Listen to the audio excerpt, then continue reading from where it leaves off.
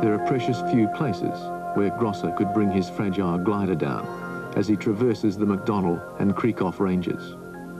Crisscrossed with glacial gorges and ravines, they'd tear his aircraft to pieces. Hans-Werner Grosser is breaking gliding records, but one mistake in preparation could cost him his life.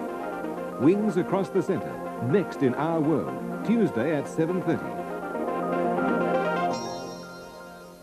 Beatrice Limpet Mill Pond, actually in Australia. Australia, where the Dwongos howl at the moon. As most Australians would be aware, the treatment of our native Australian people here in Queensland has been the source of some embarrassment and inconvenience to this government. I mean, he's what we call psychologically inert. He couldn't think and breathe at the same time. It's good fun television. Stand in it yourself, Wednesday at 9 o'clock. We're standing in it.